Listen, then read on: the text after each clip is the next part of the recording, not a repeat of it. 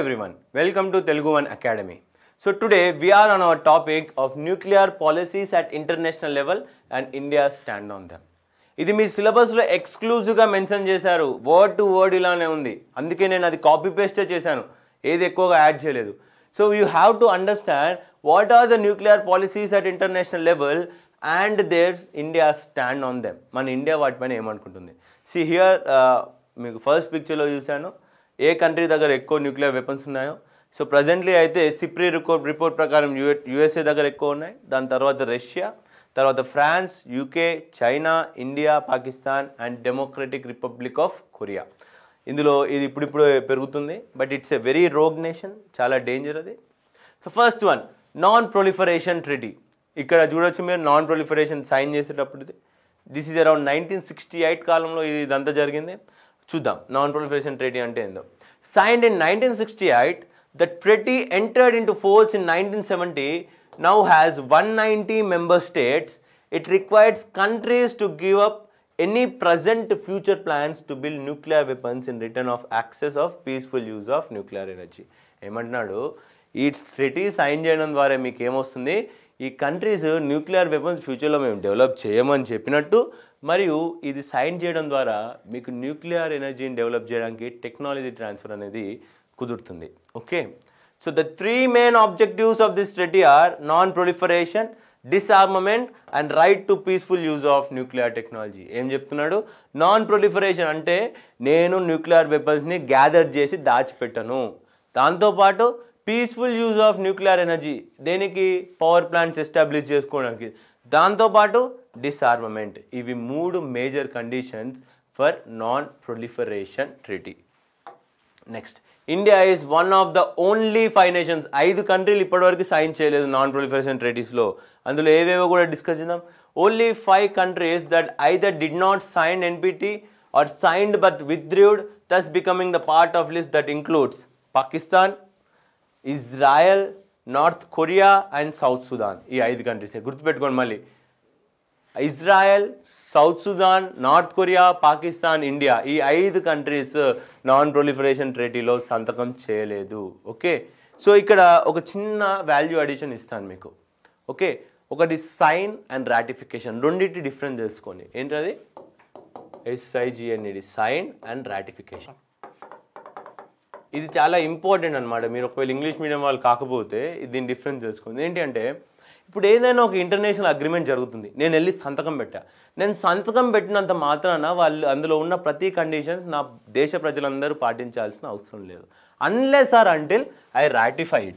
Ratification అంటే దానికి అనుకూలంగా ఏదైతే ఇంటర్నేషనల్ రిలేషన్స్లో లేదంటే యునైటెడ్ నేషన్స్లో ఒక అగ్రిమెంట్ చేశామో దానికి అనుకూలంగా నేను భారతదేశంలో కానీ వారి దేశాల్లో కానీ వాళ్ళు మళ్ళీ ఒక బిల్ వారి పార్లమెంటు ద్వారా ఒక బిల్లు పాస్ చేసి దానికి డైరెక్షన్స్ ఇవ్వడాన్ని రాటిఫికేషన్ అంటాం. ఓకే, అంటే ఇక్కడ మన దేశంలో ఆ బిల్లుకి అనుకూలంగా మళ్ళీ ఒక కొత్త బిల్ తయారు చేసి దానిలో కండిషన్స్ పెట్టి అది వాళ్ళు పార్లమెంటు వారు పాస్ చేస్తేనే అప్పుడు అది రాటిఫైడ్ అవుతుంది, దానికి మనం బైండింగ్ అవుతాం. అంటే దానికి అనుకొని ఉంటాం. సో సైనింగ్కి రాటిఫికేషన్కి డిఫరెన్స్ ఇక్కడ ఉంది, దయచేసి గుర్తుపెట్టుకుందని. India always consider the non proliferation treaty is discriminatory and has refused to sign it. India has opposed the international treaties aimed at non-proliferation since they were selectively applicable to non-nuclear power and legitimize the monopoly of 5 nuclear weapons. ఈ non proliferation ట్రీటీలో ఏమైందంటే, ఇప్పుడు ఈ 5 nuclear states ఉన్నాయి. ఏవండి అప్పుడు nuclear states అంటే China ఉండే, USA ఉండే, రష్యా ఉండే, ఫ్రాన్స్ ఉండేది, జర్మనీ ఉండేది. ఈ 5 న్యూక్లియర్ స్టేట్స్కి మీరు ఎందుకంటే ఎక్కువగా ఇచ్చేస్తున్నారు, మాకెందుకు ఇవ్వట్లేదు, సో ఎవరైనా అడుగుతారు కదా. So they had their own right. But when come to non nuclear states, ఇంకా మీ దగ్గర వెపన్స్ ఉండవు, మీ దగ్గర టెక్నాలజీనే ఉండదు. సో ఈ న్యూక్లియర్ స్టేట్స్ దగ్గర టెక్నాలజీ ఉంది, ప్రతిసారి మనం వాళ్ళ దగ్గరికి వెళ్ళి చేయి చాపాల్సిన పరిస్థితి. ప్రతి కంట్రీ వాళ్ళ దగ్గరికి వెళ్ళాలి, ఎందుకంటే టెక్నాలజీయే వాళ్ళ దగ్గర ఉంది, మీరు మాకు పర్మిషనే ఇవ్వలేదు టెక్నాలజీ డెవలప్ చేసుకోవడానికి, అలా అయితే మేము ఎలా డెవలప్ అవుతామని చెప్పేసి ఇండియా చెప్పింది, మీరు ఇలా అన్ఈక్వల్గా ఉంటే మేము సంతకం పెట్టము. Next, nuclear suppliers group. ఇప్పుడు మీకు న్యూక్లియర్ సప్లయర్స్ గ్రూప్ అంటే ఏందో చెప్దాం. ఎప్పుడైతే ఇండియా తన యొక్క ఫస్ట్ న్యూక్లియర్ టెస్ట్ చేసింది in 1975 at Pokhran 1 smiling Buddha చేసిందో అప్పుడే పుట్టింది ఈ nuclear suppliers group. So NSG was created in response to India's first nuclear test Smiling Buddha, Pokhran 1, 1974. The NSG first met in November 1975 in London, thus popularly referred to as London Club. NSG ni muduga em pistunaru London Club. It's group of nuclear supplier countries that seek to contribute to non-proliferation of nuclear weapons through implementation of 2 sets of guidelines for nuclear exports and nuclear related exports. Okay. Next, NSG consists of 48 members. China అందులో ఒక member. China మనని membership పొందకుండా ఆపుతుంది ఇప్పటివరకు కూడా. Okay. Includes 5 nuclear weapon states: USA, China, Russia, France and UK. It is not a formal organization and its guidelines are not binding. గుర్తుపెట్టుకోండి ఇది. NSG అనేది ఫార్మల్ ఆర్గనైజేషన్ కాదు. It's an informal organisation and it's guidelines are not binding. మీరు bind అవ్వాల్సిన అవసరం లేదు. Even missile technology control regime కానీ చాలా వెపన్ కంట్రోల్ రెజిమ్స్లో మీరు మెంబర్షిప్ అయితే వాటి గైడ్లైన్స్కి బైండింగ్ కాదు. Okay. A non-proliferation state cannot become a member of NSG. Okay, which keeps India out of the group. మనం నాన్-ప్రొలిఫరేషన్ ట్రీటీ సంతకం పెట్టలేదు కాబట్టి మనకు ఎంట్రన్స్ కూడా లేదు. India was left outside the international nuclear order, which forced India to develop its own resources for each stage of nuclear fuel cycle and power generation, including the next generation reactors such as fast breeder reactors and thorium breeder reactors. మంచిగా జరిగిందండి. ఏది ఇందులోకి మనం రానివ్వకపోయినా nuclear supplier గ్రూప్లోకి వెళ్తే మనకు uranium వచ్చేది. ఇందులోకి మనకు రానివ్వకపోయినా మనం ఏం చేసాం, వీళ్ళు రానివ్వరా మనని, మేమే కొత్త టెక్నాలజీని డెవలప్ చేస్తాం. We have developed our own fast breeder and thorium based reactors. ప్రపంచంలో ఎక్కడ లేని thorium based reactors ఇండియాలోనే డెవలప్ చేసాం. Now world is looking at India to that technology. ఎందుకంటే థోరియం వాళ్ళు కూడా ఇప్పుడు చూస్తున్నారు సీ షోర్లో ఎక్కువగా దొరుకుతుంది అని చెప్పి. So more recently in January 2019, China has again reiterated its previous stand that India's accession to Non-Proliferation Treaty is prerequisite for membership. China మళ్ళీ అపోజ్ చేసింది, మీరు Non-Proliferation Treaty ఫస్ట్ సంతకం పెట్టండి అప్పుడే రండి. Okay. Rejecting India's claim for NSG membership, China cited the reasons that there should be no double standards in enforcing Non-Proliferation Treaty and that international communities should stick to multilateralism and promote 3 pillars, namely non-proliferation, disarmament and peaceful use of nuclear energy. China చెప్పేటి అని చెప్తుంది, మరి చేసేటి అని చేస్తుంది. కాబట్టి దాని గురించి ఒకసారి చూడండి. Okay. Except China, all P5 members have endorsed India's membership in energy.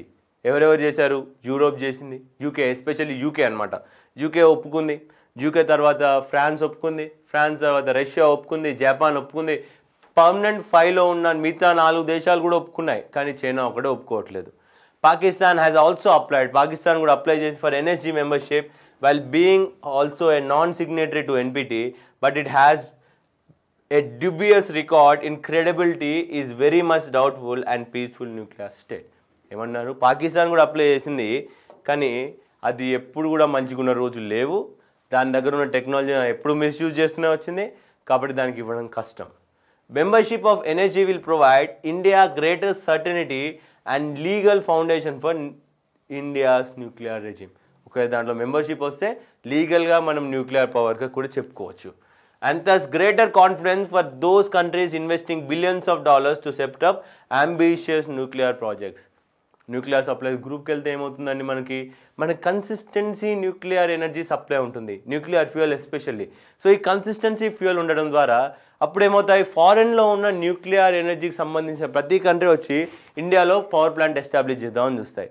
మనం ఏపీజే అబ్దుల్ కలాం గారి కోట్ ఒకసారి గుర్తు చేసుకుందాం. ఆయన ఏమంటున్నారంటే, బయట కొన్ని దేశాలు ఉన్నాయి, ఆ దేశాలు వారి కంట్రీకి సంబంధించిన 30 నుంచి 60% ఎలక్ట్రిసిటీ ఎనర్జీని న్యూక్లియర్ ఫ్యూల్తోనే చేస్తున్నారు, కాబట్టి ఇండియా కూడా అలా చేయాలి కాబట్టి మనకి న్యూక్లియర్ పవర్ ప్లాంట్స్ కావాలి కదా.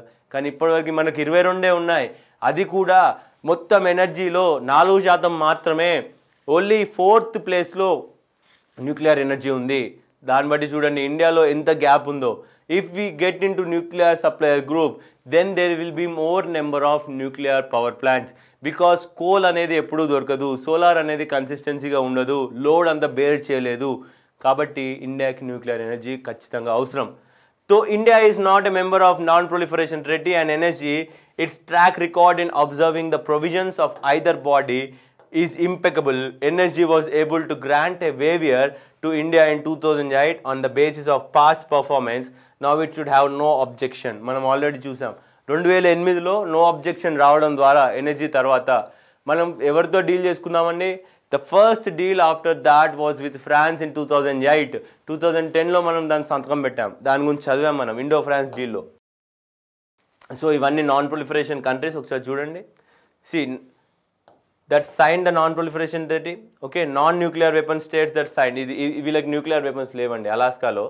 So you can see different countries which sign and which did not sign the non proliferation treaty. ఒకసారి పాస్ చేయండి, ఈ పిక్చర్ని చూడండి. పాస్ చేయండి, ఈ పిక్చర్ని చూడండి. Okay, next. So comprehensive test ban treaty. It was sign in the year 1996. ఇక్కడ మీరు చూడొచ్చు యునైటెడ్ నేషన్స్లో ఈ ట్రీటీ సైన్ అవుతుంది. So comprehensive test ban treaty intense to ban all nuclear explosions everywhere.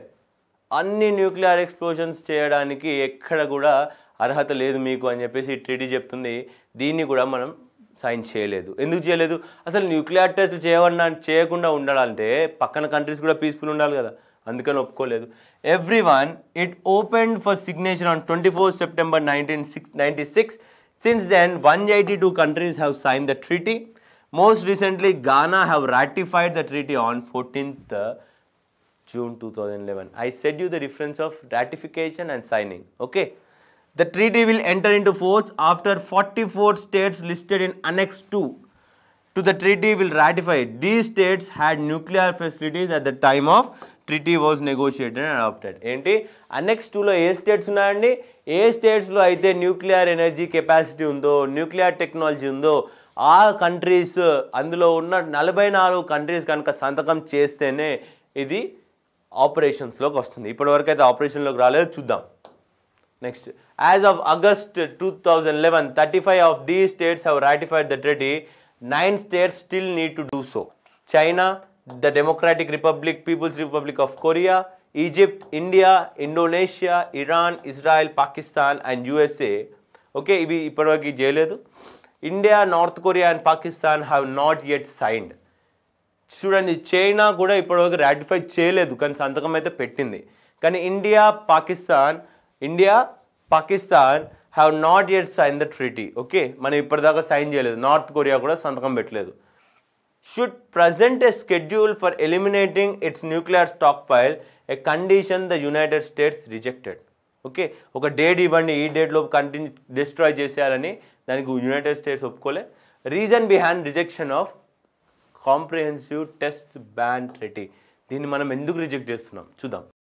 India has always stood by its demand for nuclear weapons free world, but various procedural, political and security concerns have stopped it. మాట్లాడుకున్నాం, చాలాసార్లు మాట్లాడుకున్నాం. India's relationship with CTBT has undergone distinct changes. In 1954 అప్పుడే చూసాం, Jawaharlal Nehru నామ్లోనే present చేశారు, మాకు nuclear weapons free world కావాలి అని చెప్పి. Championed for the cause of nuclear test ban treaty, calling a standstill agreement.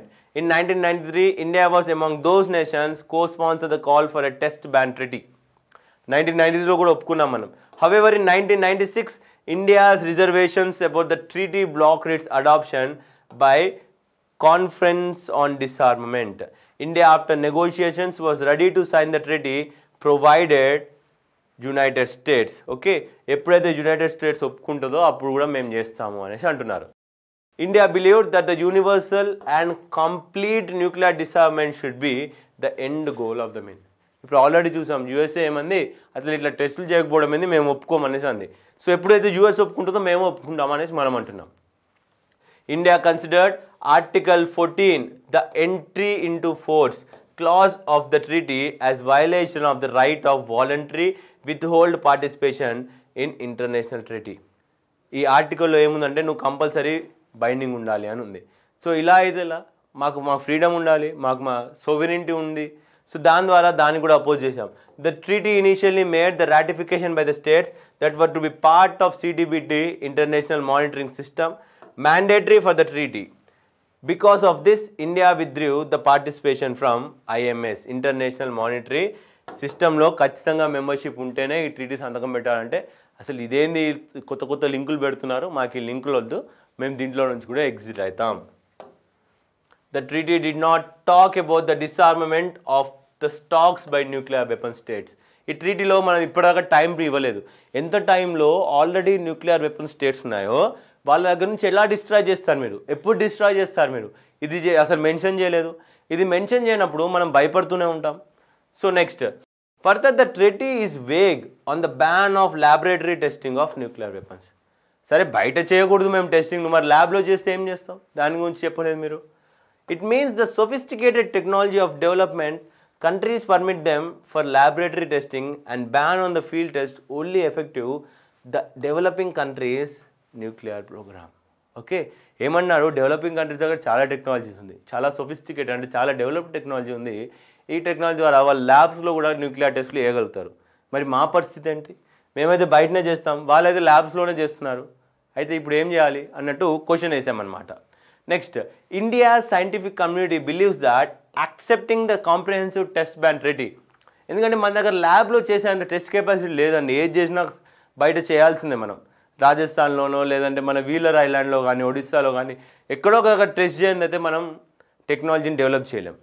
Would hinder the India strategic nuclear programme development and the option to test must be kept open. Test అనేది చేయాలి, అది ఓపెన్గా ఉండాలి. Next, on the security front, India thought that it faced uncertain dangers from Pakistan and China, which has conducted nuclear tests even while CTBT was being negotiated. CTBT negotiation అవుతున్నప్పటికీ China ఉన్న Pakistan already వాళ్ళ స్పీడ్ని చూపిస్తున్నారు ఎందులో, nuclear వెపన్స్లో. Next, so ఇప్పటివరకు CTBT చూసాం, Non-Proliferation Treaty చూసాం, NSG కూడా చూసాం. ఇప్పుడు మనం last organisation that is international atomic energy agency. So widely known as world's atom for piece and development organisation with in United nations family. So ఇది United నేషన్స్లో ఒక part and international centre for cooperation in nuclear field. Establishment. The IAEA was created in the year 1957 in response to deep fears and expectations generated by the discoveries and diverse use of nuclear technology. Head quarter ఎక్కడ ఉందండి, Vienna ఆస్ట్రియాలో head quarter. దేనికోసం establish చేసాం, nuclear ఎనర్జీని dangerous పర్పస్కి multiple పర్పస్కి use చేస్తున్నారు, దాన్ని control చేయాలి కాబట్టి ఈ ఏజెన్సీ ఎస్టాబ్లిష్ అయింది. It's an independent agency which is under United nations కింద ఇండిపెండెన్స్ మెయింటైన్ చేస్తుంది. దీని ఆబ్జెక్టివ్ ఏంటి, the agency works with the member states and multiple partners world wide to promote safe, secured and peaceful use of nuclear technologies. Safe, secured and peaceful use of nuclear technologies. In 2005, it was awarded the Nobel Peace Prize for the work of safe and peaceful world. 2015లో దీనికి Nobel prize ఇచ్చాము. దేనికి, nuclear weapons free స్టేట్కి చాలా వరకు ఇది cooperate చేస్తుంది, చాలా వరకు హెల్ప్ చేస్తుంది అని చెప్పేసి we gave it a Nobel Peace Prize. So that's all my friends. So thank you for watching our video. This is Nikhil from Telugu One Academy.